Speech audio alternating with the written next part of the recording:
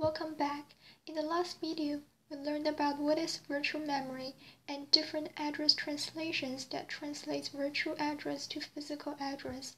In this video, we will have an overview on OS 161 virtual memory. OS 161 virtual memory uses segmentation, and because of its simplicity, it is called Dumbvm.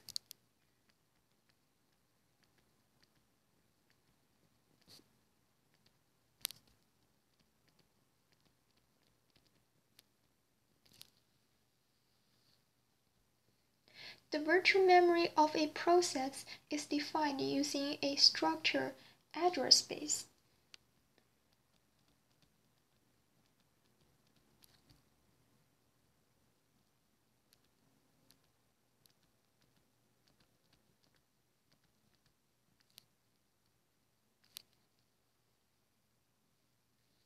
Now, let's think of what fields should we add to the address space structure. Recall, for segmentation, the virtual address is divided into three parts: code, data, and stack. Each has its own separate mapping to a contiguous portion of physical memory. So we need to divide the address space struct into three parts: one for code, one for data, and one for stack.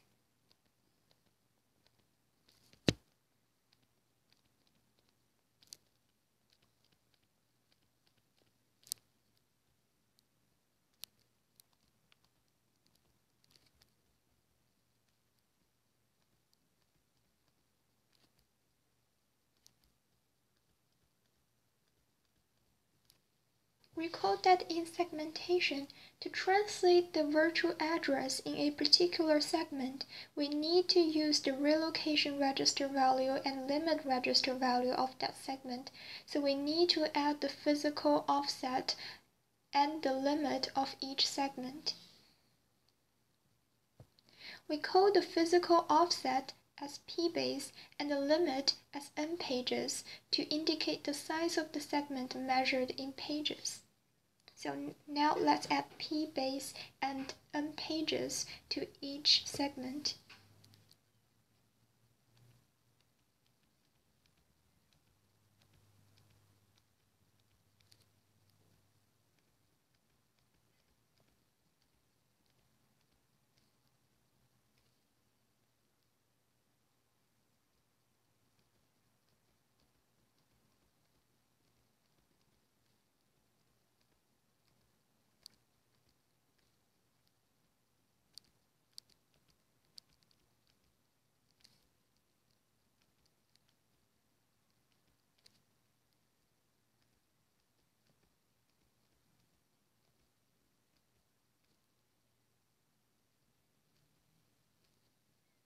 Now we have added R and L values for the code and data segment. Let's consider the stack segment. Do we really need to add SM pages 3? The answer is no, because the size of the stack and the top of the stack are predetermined when we design OS 161, and it is assumed that each stack has M pages. So we don't need to add SM pages 3. What else do we need to add to the struct? Given a virtual address, we need to know the virtual offset of each segment in order to determine which segment it belongs to.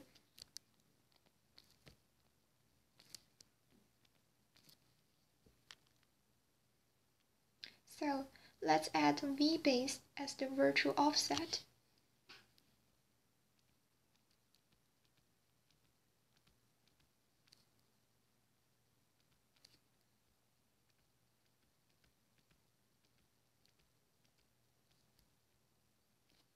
Do we need to add v-base for the stack? No, because we already know the stack top and the size of the stack, so we can simply use them to calculate v-base 3. Now that we have completed address space struct, we can work on the address translation. The address translation is similar to the segmentation address translation pseudocode given in the previous video, except that instead of using the upper n bits of the virtual address to determine the segment number, we will use vBase, and n pages. The bottoms of the code and data segments are vBase, and the tops are vBase plus the size of the segment, that is, n pages times page size, kbyte.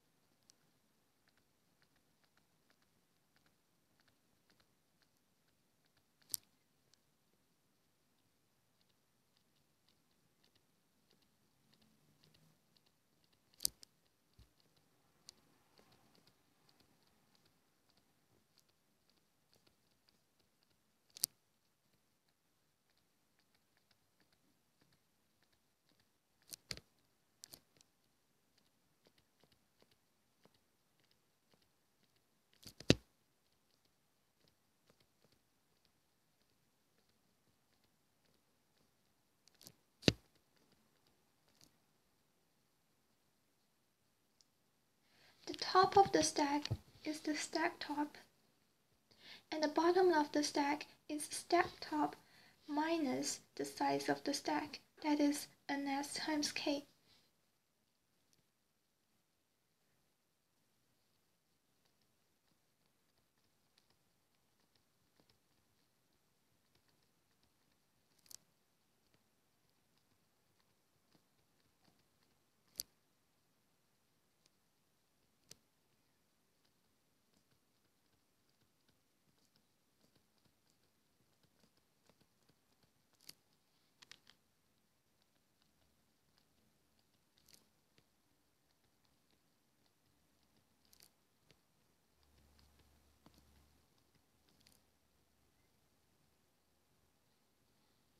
If we force in one segment, then P simply equals to the sum of P base plus the offset.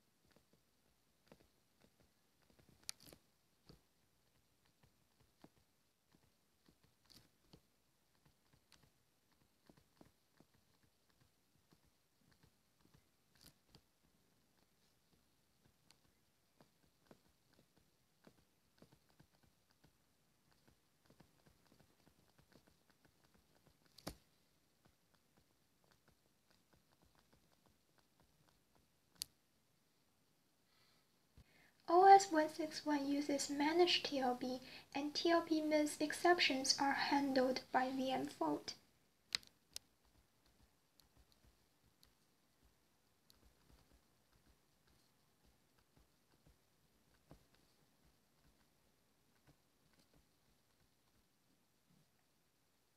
We will discuss the implementation of VM fault later. Let's now focus on how to initialize address space. When kernel creates a process to run a program, it must first create the address space for that process and load the code and data segment of that program into the address space. There are two ways to load the code and data. OS 161 preloads before the program runs. Other operating systems load pages on demand. The advantage of preload is that it is very simple to implement.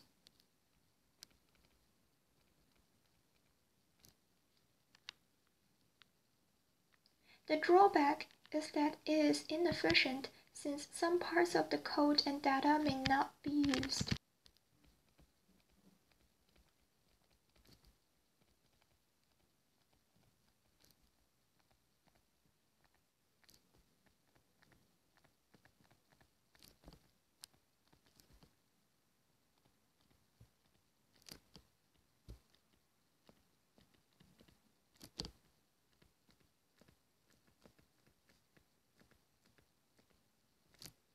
The advantage of load on demand is that it is very efficient since it only loads demanded pages.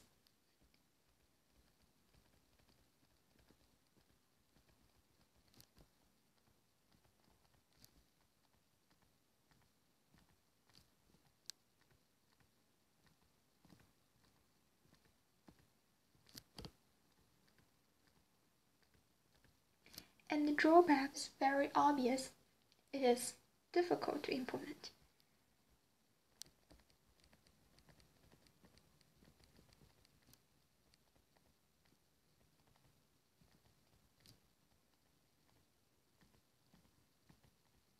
OS 161 uses ELF file format to store the code and data segments of a program.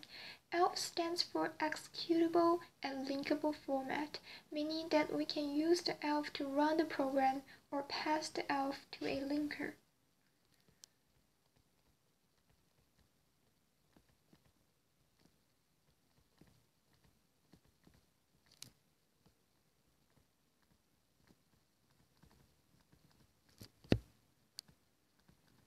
One syscode that is closely related to address space initialization is execv. It reinitializes the address space and runs with given arguments. Program is the name of the ELF to be loaded into the address space.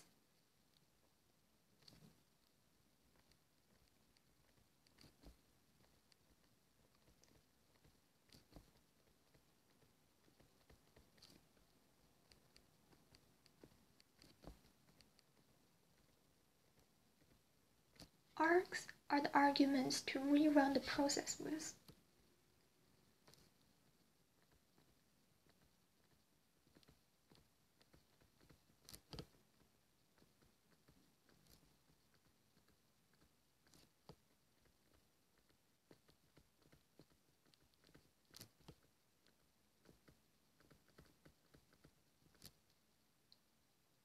To initialize an address space, we need to load the ELF. So next, let's understand the ELF format. First of all, ELF has an ELF header. The header always starts with 0x7f.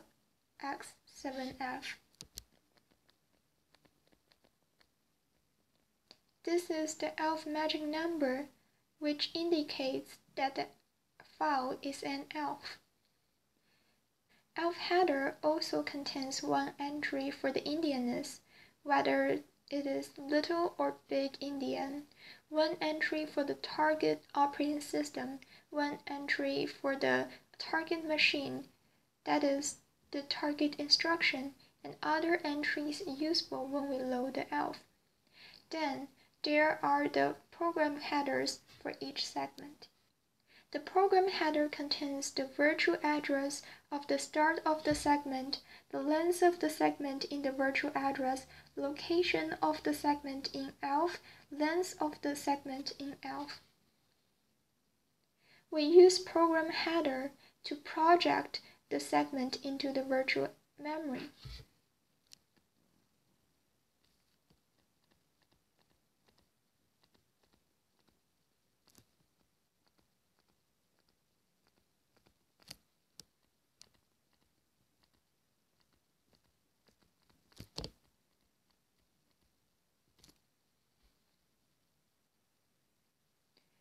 There are one program header to describe the code segment, one to describe the data segment, and other entries to describe other useful information such as debug info, which is used by debugger.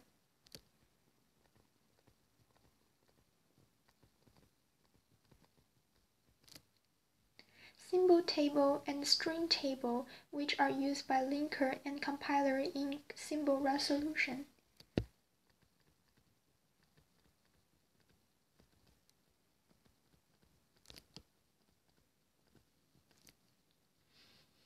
The rest of the ELF are the segments themselves. The images of the code and data segments are to be loaded into the address space code and data segments respectively. If the image size is smaller than the segment size, the rest of the segment is zero-filled. Now, let's consider why ELF doesn't contain stack as one of its segments. That is because stack starts with empty, so we have nothing to be projected into the address space. At the end of this video, you are expected to know the structure of OS 161 Dumbvm, Dumbvm address translation, difference between preload and load on demand, exec_v, overall structure of the ELF format, and why it doesn't contain stack segment.